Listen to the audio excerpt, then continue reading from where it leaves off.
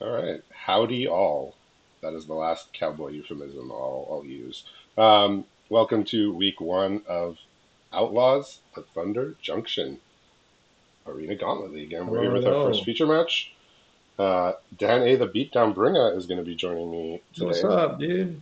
How's it going? Since Rafael has nobly come forward to fill in the last spot, which was unfilled as of yesterday afternoon, and as a reward, he What a gets to hero. face Caleb, who is our winningest feature match player by a very long shot. So, He did. And I like that you stressed that in today's announcement yeah, because what I did is I put my money on this underdog with the figure that, by the slim chance Pruden does eke it out, I will be a rich, very rich man. yeah. Oh, so Rafael a little bit forgiven for his keep by drawing a mountain here, so he has all three colors. Does also have, oh, I guess he's playing more colors than I thought. He has a plains as well in hand. He is just going to kill this mana dork. He has an irascible Wolverine, caught in the crossfire, which is that 2 damage to everything spell with Spree, Rictus Robber, and a Take the Fall and a Plains. So it looks like he's got a lot of different colors. What's Caleb working with over there? And Caleb saying we have two 4-drops in the form of Rodeo Pyromancers and Quilled Charger. And you'll see the first 2-drop coming down Ooh. in the form of Stubborn Burrow Fiend. He's got a gold pan to back it up. But, looks like Prune's got some breathing room. Ah, yes. Rakdos Gem Lightfoot deck. I like it.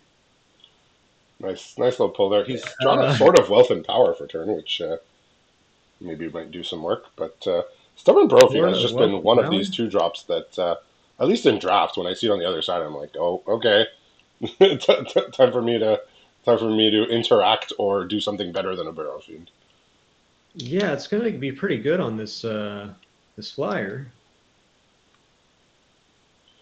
Yeah, and if he draws an untapped land, which he did, he can do that. Nice. I mean, I'm not biased. And the good news is that first of all, it has vigilance. Second of all, if he just plays the sword and equips it, he'll then get a trigger to draw a card at the end of turn from the Lightfoot. So we'll see if Won't that he have color should work. cast the sword from hand, Oh, though? sure, yeah. Well, maybe next turn then. Subsequent turns. Okay, yeah. Yeah, this Lightfoot card, I don't see it on the battlefield very often because at least in draft, you don't see a lot of blue white. Um, turns out that people like casting spells, and and the At least archetype I sometimes do. tells you not to.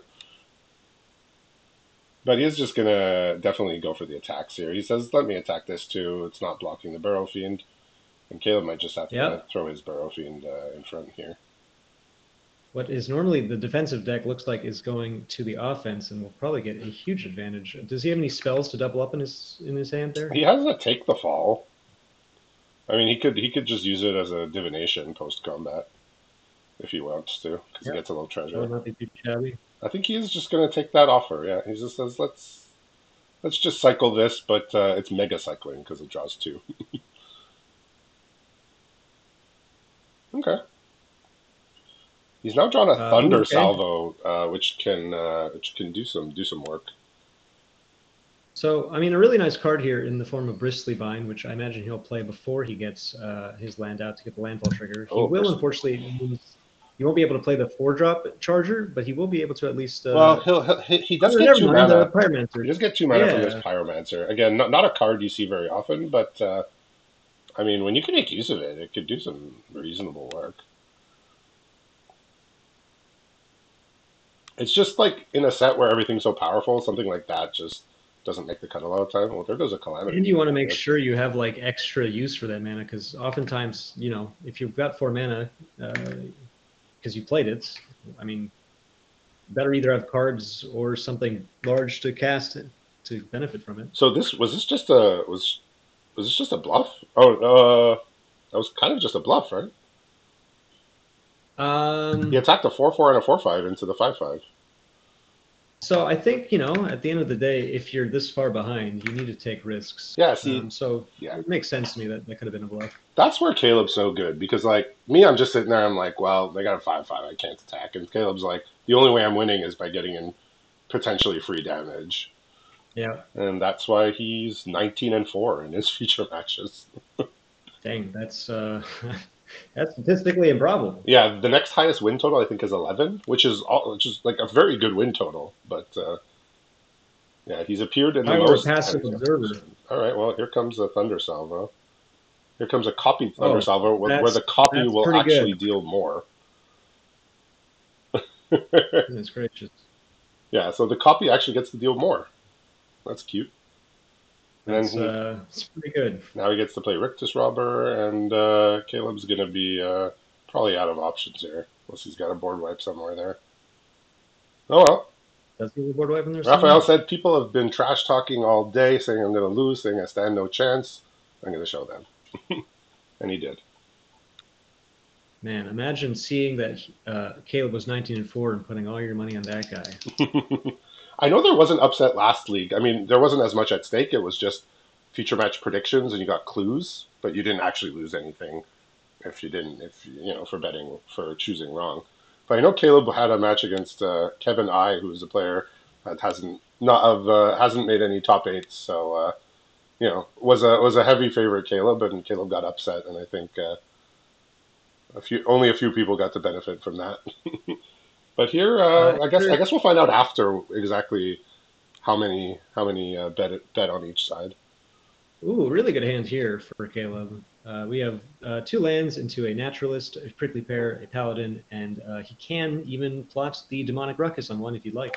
Okay, so we got a mulligan here for Rafael. He does appear to have all his colors between a black-red crime land, an island, and a plains. He has the sword and the gem Lightfoot that we saw last game, as well as a Vadmir, which is that 2-drop black card, which we'll almost for sure see this turn. And he's got the Red Rock Sentinel, which is that 3-mana defender artifact that can turn your lands into treasures and draw a card. Not a card you see often, Yeah, but week one, week one you play whatever you can to have enough playables. well, I think Prudence also recognized that in terms of matchup, he's probably the more defensive deck. We're seeing like a lot of removal, a lot of interaction, whereas Caleb's red-green, he wants smack face. So Red Rock Sentinel probably does more work here than it normally would otherwise. Yeah, of note, Rafael did not spend enough time in sideboarding for me to even see anything. He just clicked done immediately onto the waiting screen. So he had no thoughts of even mulliganing, not mulliganing, but sideboarding.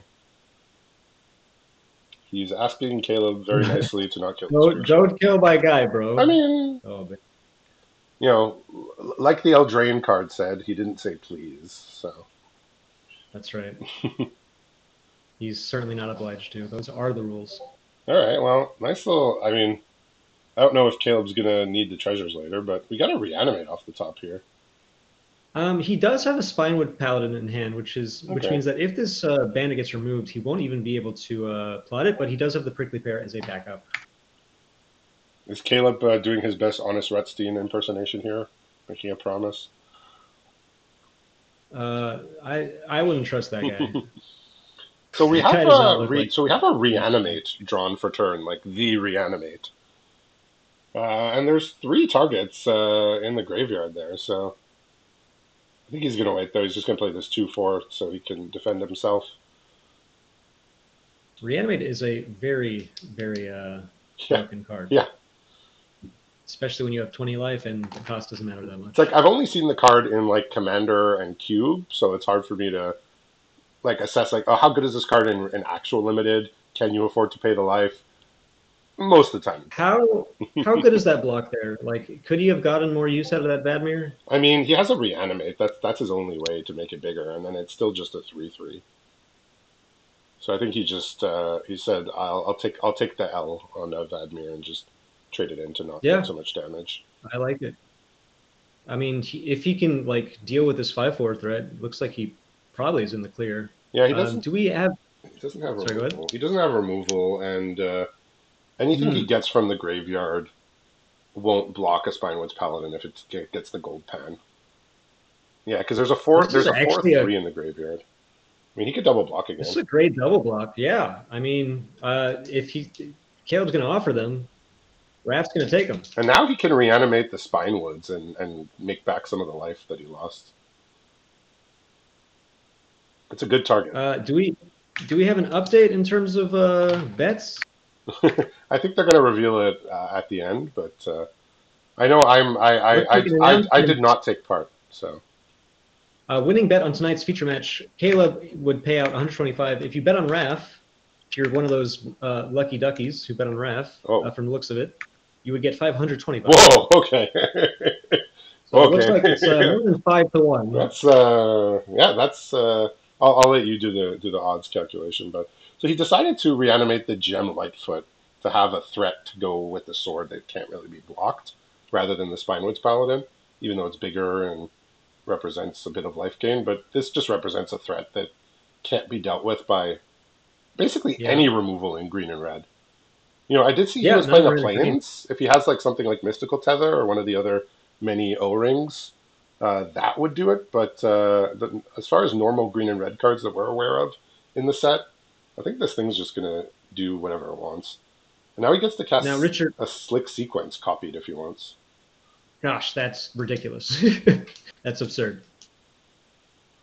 I mean, normally I'm not a big fan of Flood. I like when people get to play the game. But considering I have more than $500 on the line, I'm not so terribly sad that Ethan is staring down at just 2 lands in hand. Understandable. But I believe he did get to draw a card off the copy, right? Because Yes. yeah, or he got to draw a card off of uh, not both, but just the Man, copy. Yeah. All right. Well, that's another land. yeah, not looking great here. He's got a Rush of Dread on top, which is also bad news for On top? for Caleb. Okay, yeah. Yeah, and he's got Rooftop That's Assassin in hand, which is that 2/2 flyer, and he's drawn the Rush of Dread for not casting a spell. He's got the 2/2 Flash flyer that can pick off something with another land. advantage. All right. Well, here's Just another another land. flyer. Oh my god. Well, Rush of Dread's going to end it. He has to sack his only creature and lose half his life, Yeah. so that's going to be it. So a Well, bit of a quick one here, and we uh, got some gold coins so getting glad. getting emoted I'm here. so glad I gambled. Good lord. Look, you win some, you lose some, and in this case, anybody who bet for Caleb didn't take a huge loss, but anybody who bet for Rafael is really in the black here. So congratulations to Rafael for taking down our first feature match, and we'll see him back in the announce booth in his rightful place in for our next match in a little bit.